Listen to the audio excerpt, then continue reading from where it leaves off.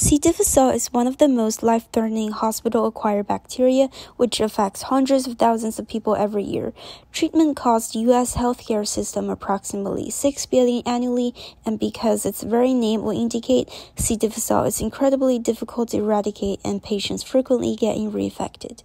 C. difficile is often found in healthy individuals, but is kept in check by gut microbiome, the trillions of microorganisms that live in our gut. Infection is usually caused by taking antibiotics, which ironically also kills the healthy microbes, allowing C. difficile to rampage out of control.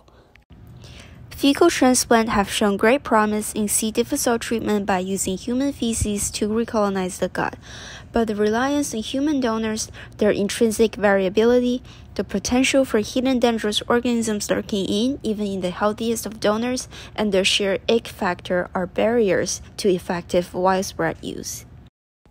My solution is a lab-built synthetic fecal transplant, which will have all the advantage and none of the drawbacks of traditional fecal transplant and could come from the pharmacy instead of the blender.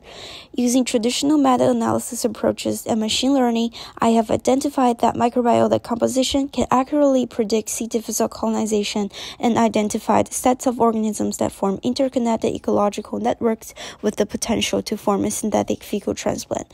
My next step is to begin building these communities in the lab and test their ability to suppress C. difficile in vitro and in animals. In conclusion, I'm trying to use a decade's worth of data and advancement in the microbiome field to address a key problem in healthcare, C. difficile infection. My work promises to provide new treatment approaches, but equally as important, potential diagnostic methods based on microbiome composition and new insights into micro-microbe interactions in the human body.